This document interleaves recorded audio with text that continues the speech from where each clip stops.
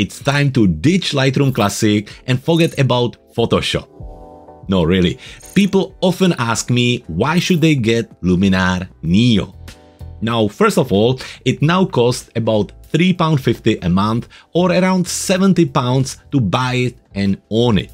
And if that's not good enough, I think it's one of the most creative, intuitive and powerful photo editors out there. If you're interested to see why I think that, then follow me on this really creative video where I'll show you how super easy it is to transform your images. Moving into Luminar NEO, where I'm going to demonstrate and show you how really easy, fun and how fast it is to transform your photos. So, if you never used Luminar NEO before, the first step is the catalog module. Very similar to Lightroom, where you just add your photos, or you can add your physical folders from the computer and of course create the virtual albums where you can divide your images. We already have a photo ready, so we're gonna start from the top and keep moving towards the right. With the image selected, of course that we can move into the presets module. Now there is a number of presets here that are already built in the application. You can purchase additional presets from us at Clever Photographer, or of course that you can create your own presets and use them to speed up the workflow. For us, for today, we're not gonna worry about it, but I just wanted you to know that there is that possibility to create your own presets or get inspired by others using some of the built-in presets here. Again, keep moving the right into the editing module. This is where the magic happened. So, moving here, obviously following the direction from left to right, we are going into our main editing toolbar. As you can see, the workflow is following the same direction. We are moving from the catalog, presets, edit, and into the editing toolbar, where again, you start from the top in the Essentials tool, and then you work your way through the editing toolbar. And the idea is that by the time you hit the professional section, you are pretty much ready to share your image. Now, today we're gonna be working with this image right here. That's the Chichester Cathedral in the south of England, in a town or city called Chichester. And I'm gonna show you how really simple is it to transform it. So I photographed this myself standing in front of the cathedral, looking for that special moment when the sun will appear between the cathedral and the bell tower. Now it happened, however, as you can see, the sky was really boring, there is not much happening there, and the overall light isn't great neither. So what we can do? Well, first come first, we can move into the develop tool where we can apply the traditional basic development. You've seen this in other editors, all the usual stuff from exposure, contrast, highlights, shadows, black and whites, curves, and so on. Or we can just speed up the process, and rather than using the traditional tools and many sliders there, we can move into one of the smart tools here in Luminar NEO, which basically combines multiple tasks together. Just like the Enhance AI, I can just take the Accent AI, increase it, and that will do the basic development for me. It will adjust my highlights, shadows, black and whites, and all that. So for the time being, we're just gonna go gently, somewhere around 10, and leave it for now. Of course that we could also use the Sky Enhancer, which ultimately scans the image, select the sky, and try to enhance it. Now, because it uses the AI, it will depend on what's on it to see what development or adjustment it will apply. So for this image, it will just make it darker and add a little bit of the blue gradient. But in fact, what we're gonna do, we're gonna transform the image, change the sky. So we're not gonna use this slider, we're gonna bring it back and continue. So just a little bit of Accent AI. So talking about that, when we're talking about this kind of heavy transformation like adjusting or swapping sky or enhancing the sun rays, we like to do that at the beginning of the editing. So we can then apply additional developments just to blend and merge everything together.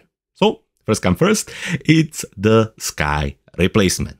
For this, we need to go into the landscape section, open the Sky AI, and here in the Sky AI section, we have a chance to apply one of the suggested skies, or we can click on a sky selection, which will open your sky gallery. When you click on a gray drop-down box, you will notice that there is a number of different libraries that includes skies that coming with the application. However, you can also add your own, which I already done in the custom section, and just select one of the skies from here, whichever you like. So let's see what will works the best. I think something like this.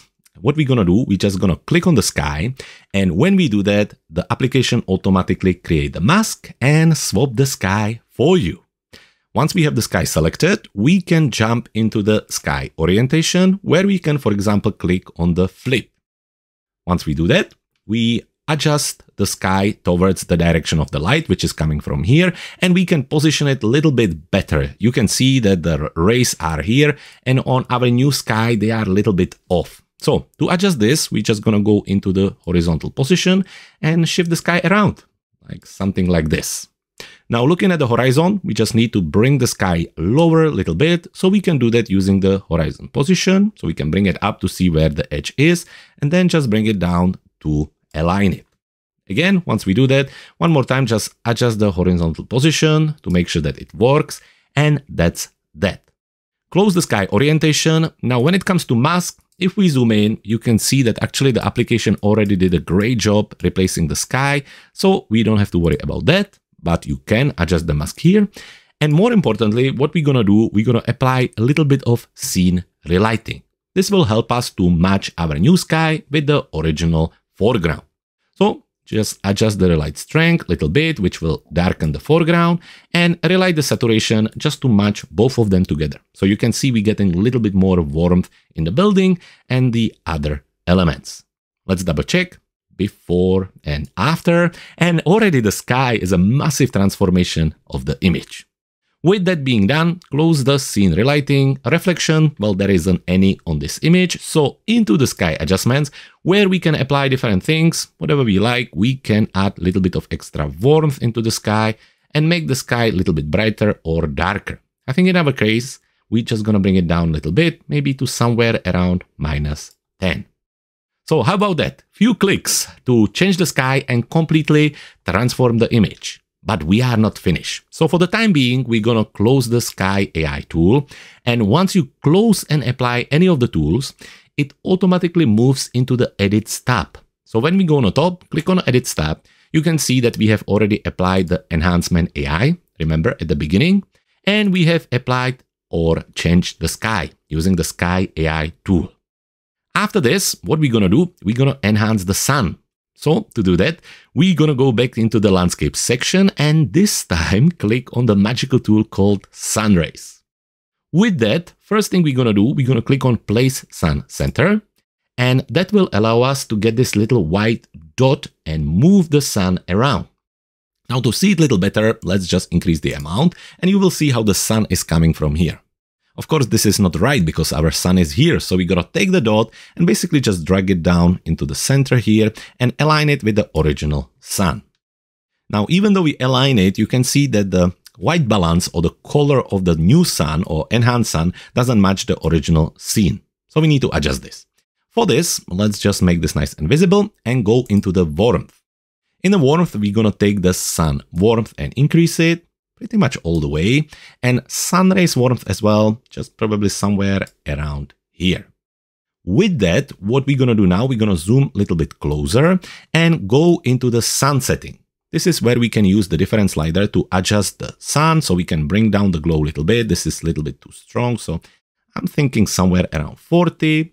With the sun glow radius, again, just like with all the sliders in Neo, simply use them, move them around and see what you prefer. If you don't want to use it, just continue with the other one. Sun glow amount, let's have a look, maybe just a little bit, something like this, and that looks good. Now that's a sun setting. When it comes to ray settings, let's have a look. Number of sun rays, I think, do we have too many? Maybe just bring the number down a little bit, somewhere around 37. And you can use the randomize to move the sun rays around, again, to get what you're looking for. I'll leave it on 0, so that's good, and that's perfect. Zoom out again and close the rays setting. With that, we can now go and adjust our sun rays length.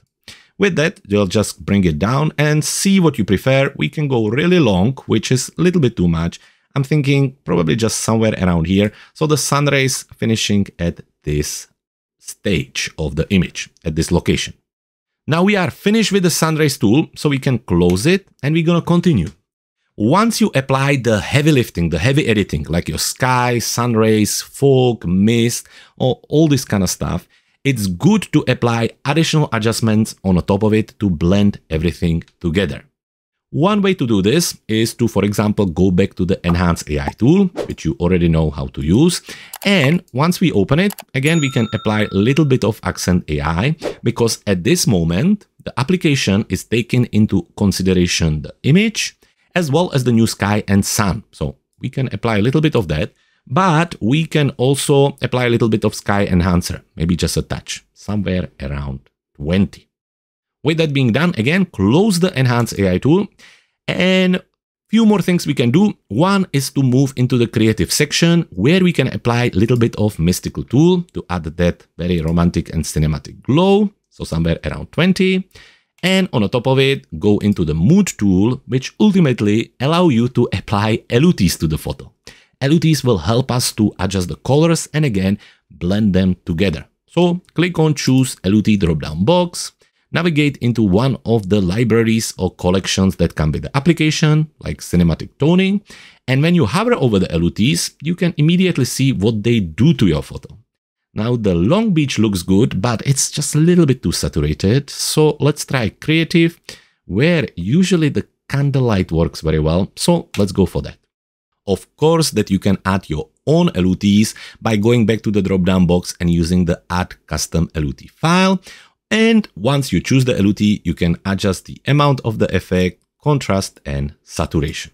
So for me, something like this will work. Quick look before and after. And even though it's quite subtle difference, trust me, it makes it work together. Now to finish it, we're gonna apply a tool which is really simple, but actually it can be really powerful.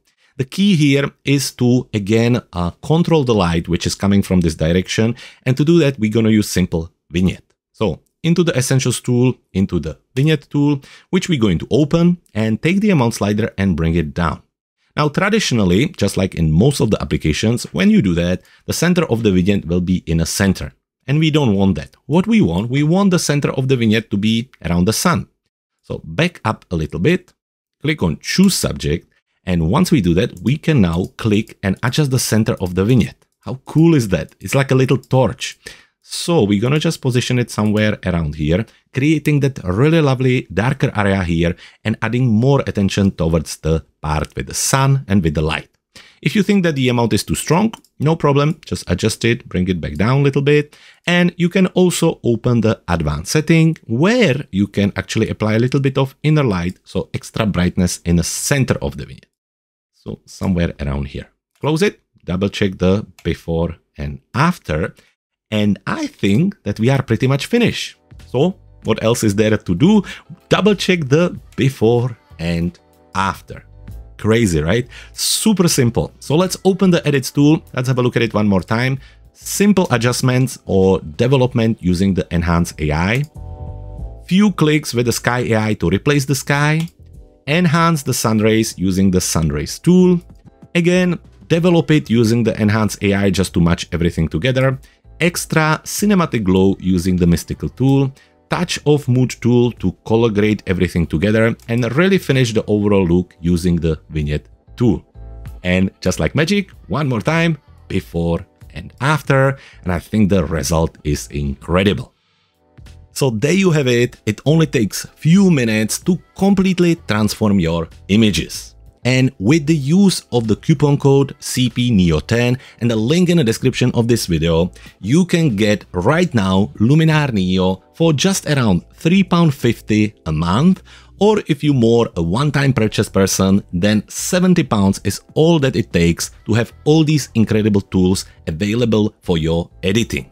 You can see how easy it is. You can use Luminar NEO as a standalone program, or you can have it as an extra secret in your sleeve to add extra touch to your photos. So one more time, link in the description and the coupon code is CPNEO10. And don't forget that on the top of it, Here at Clever Photographer YouTube channel, we have over 300 free videos which will help you to master this editing software. And of course, we have lots of resources on our website at Clever Photographer.